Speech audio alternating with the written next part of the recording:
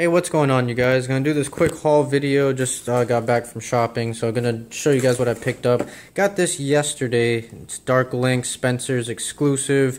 Gonna do a review and rant on this eventually, so stay tuned for that. Got, what do we got here? 8-bit black and white Mario, World of Nintendo. We got the San Diego Comic-Con Toys R Us exclusive 3-pack right there. And more World of Nintendo. We got Falco. So up next, Toon Link, or Link from Wind Waker, whatever you want to call it.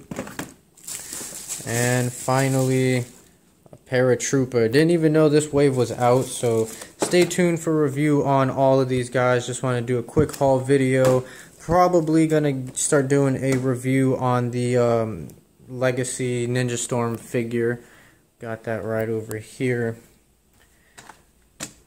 Right here, so probably gonna start with the review on, I don't know which one I'm gonna do first. I'll probably do Red Ranger, but I got the whole wave right there, and tons of stuff that I still need to review. Got the NECA Rocky figures, wave 1, got those guys. I still got the classic Turtle Walmart exclusives that I need to review.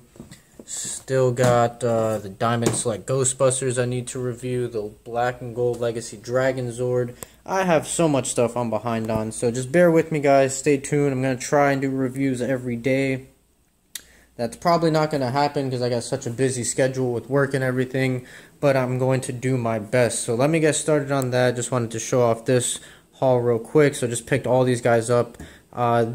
This wave, and this was at Toys R Us, this was at Walgreens, and this was at Spencer's.